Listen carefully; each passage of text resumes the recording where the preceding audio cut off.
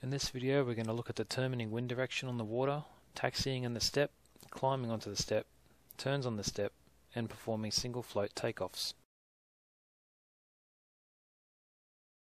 If we're on the water, to determine wind direction we can just leave the engine off and the aircraft will orient itself into the wind. And if we're airborne, we can look for the direction of the waves and they will be travelling with the wind. There's 4 ways to taxi a seaplane. There's idling, ploughing, step taxiing, and sailing. Idling is the most common form of taxiing using low power, while ploughing involves increasing power and pulling the stick all the way back. This raises the nose and prevents prop damage and is generally used during rough weather or high wind situations.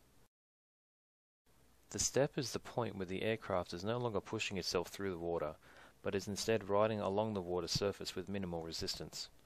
Being able to keep yourself on the step is an important skill to develop. Taxiing on the step involves the same process as a takeoff, but what you do is once you're on the step you reduce power, and by doing this you prevent taking off and will remain on the step. Maintaining the step is an important skill because it can allow you to take off from a curved path. So we'll have a look at taxiing on the step, performing turns on the step, and how to utilise the step for a one float takeoff. We're going to taxi on the step, so we do the same as a takeoff. We do full power with full back pressure. As we start accelerating, we bring the nose down, which will change the centre of pressure for water along the floats. We're still accelerating on the water here, and as we're bringing the nose down, we're going to get even faster. But we want to prevent the takeoff, so we start reducing power a little bit. And then basically it becomes a little juggling act between power and pitch. You basically can maintain this state for as long as you want. But for now, I've placed myself on this bendy river so we can do some turns while maintaining the step. Performing turns on the step is pretty much what you would expect.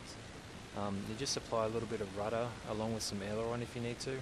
A good technique to use to get used to performing these sort of turns while maintaining this step is you can actually go onto a lake somewhere and you can perform figure eights as a practice. Okay, that's just some simple turning while on the step. We can look at something more complicated now, which is a lot harder to maintain. Up ahead here we have a sharp bend in the river.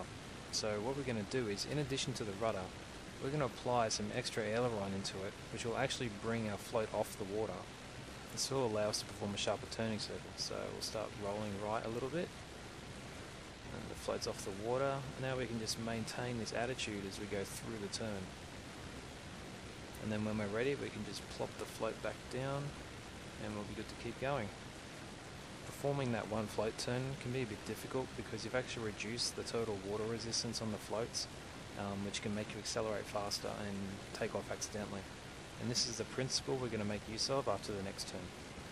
If you're worried about your wing striking the water, you can actually roll it much less and still get the same sort of effect, but the turn just won't be as tight.